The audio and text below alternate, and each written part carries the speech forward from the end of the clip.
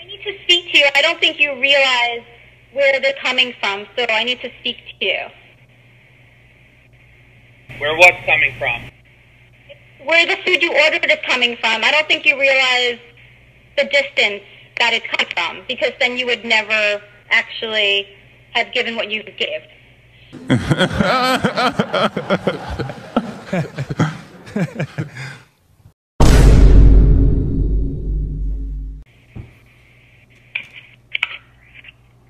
You can leave it, thank you.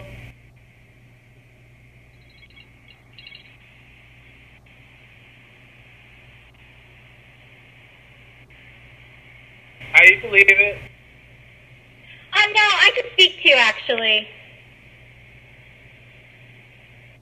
I'm sorry?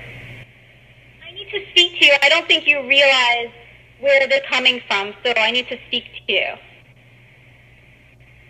Where what's coming from? Where the food you ordered is coming from. I don't think you realize the distance that it's come from, because then you would never actually have given what you gave. So I think you can come and see me face to face. Because I drove 40 minutes. And it was extremely far, and I got it to you early. So I don't think you realize where you ordered from. I don't understand. You well, 4 minutes from where? From the restaurant that you ordered from. Do you realize how far it is? Do you realize you ordered from Colmac and you're in Smithtown? That's a 15-20 minute drive. It's not. You need to try to drive it. I just drove it. It's 40 minutes. It's 12 and a half miles. So I don't think you realize how far it is. So why do you accept the pickup if you think it's that far? They don't let us know how far. So I think you need to adjust your tip to make it right. How much is the tip? You gave an $8 tip. What the hell are you looking for? I gave an $8. Okay, I'm gonna bring the food back. I'm gonna bring the food back. Okay. Okay. Is she fucking kidding?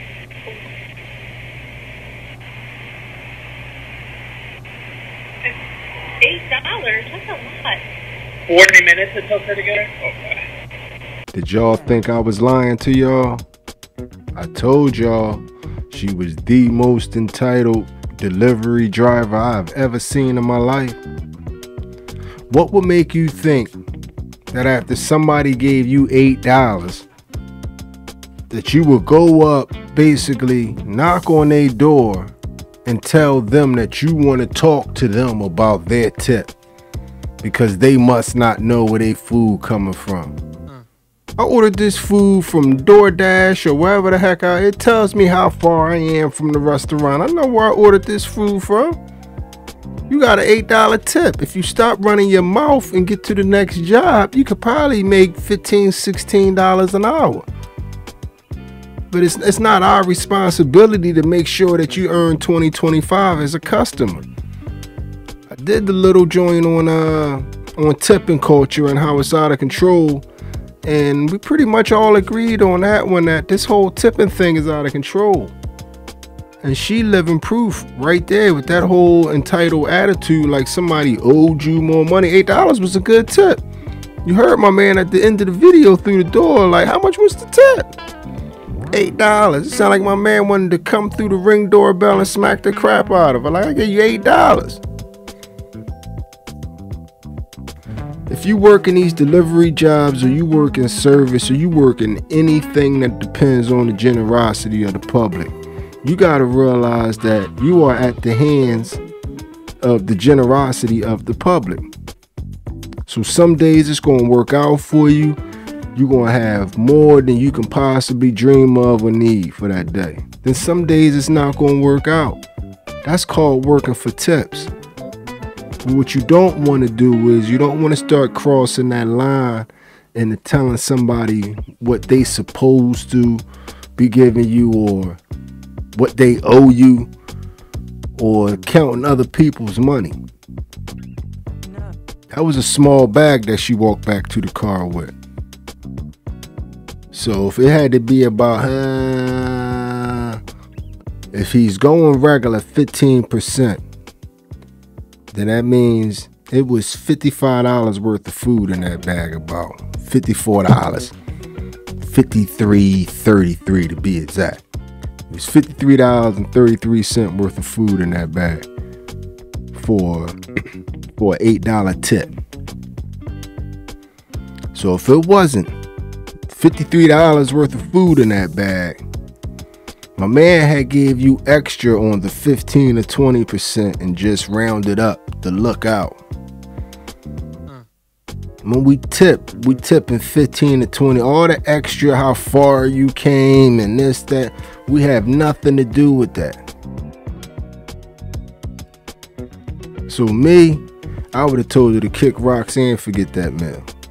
And all she is making it harder on DoorDash or whatever app she was using because of unprofessionalism. And she's making it harder on everybody else in the service industry because we're seeing more and more of this type attitude.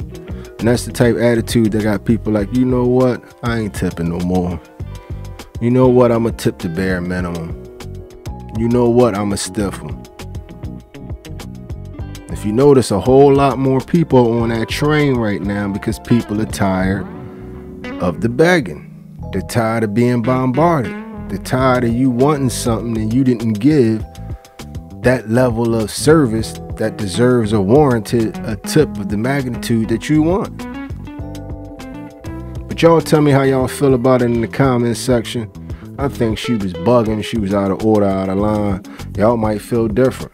But I think I'm pretty standing firm on this one. I really can't see where it's acceptable.